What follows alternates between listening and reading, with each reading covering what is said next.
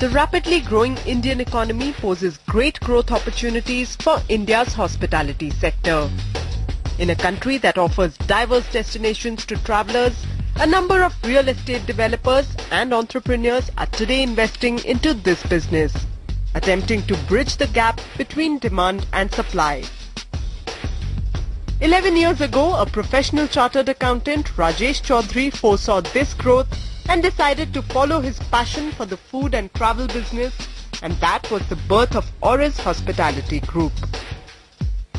I'm a chartered accountant, having completed my CA in '84, started with practice initially, got migrated into consultancy, focusing mainly on hotels and restaurants, because my passion actually is food, travel and hotels.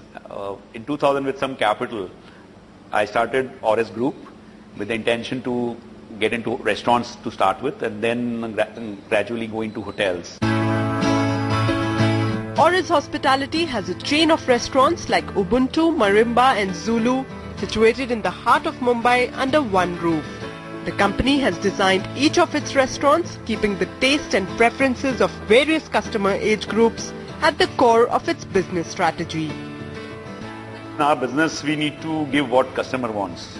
And we make a good attempt here to try to cater to different segments, different age groups. So if Marimba takes care of size of 25, age group of 25 onwards to about 40-45, because it's essentially a party place. Ubuntu takes care of the fine dine area of the age group of 45 to probably 60-65. And whereas the terrace, where we have a small casual area, that takes care of a group which wants to spend a little less but wants to also have a good time and have good meals. The company believes that the way to the customers' hearts is through their stomachs. Its kitchen offers world cuisine like Western, Oriental and Mughlai in all its restaurants.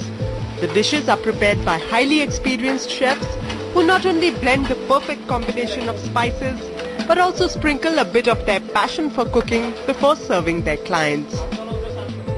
We are a world cuisine restaurant, and my kitchen I cook Western, Oriental, that is Chinese, Thai and Indian food and tandoor. And since we are in this hospitality industry, I most of the time go personally to the guest table, take the orders, understand their taste and cook accordingly. Auris Hospitality's Ubuntu is a fine dining restaurant designed according to an African theme with spectacular lighting and ambience. It offers world cuisine to please the taste buds of the entire family under one roof, and an inviting buffet that offers the choicest salads to health-conscious customers. Zulu, on the other hand, is an open terrace lounge offering decor, space and delicacies aimed at a younger crowd. I'm coming here from last 3-4 months. It's in a very good place, open roof area, which you don't get to see in Bombay nowadays. It's very rare, and the food you get over it's very tasty and unbelievable price, and the staff and the services are very good. Auris Hospitality has an edge over its competitors thanks to the 3 different kinds of experiences that it offers to customers. Its Marimba Bar and Lounge is most aptly described as a party venue, as it has an in-house DJ, a bar and a dance floor. With high levels of customer satisfaction and delicious food, the company has earned a huge client base across different classes and age groups.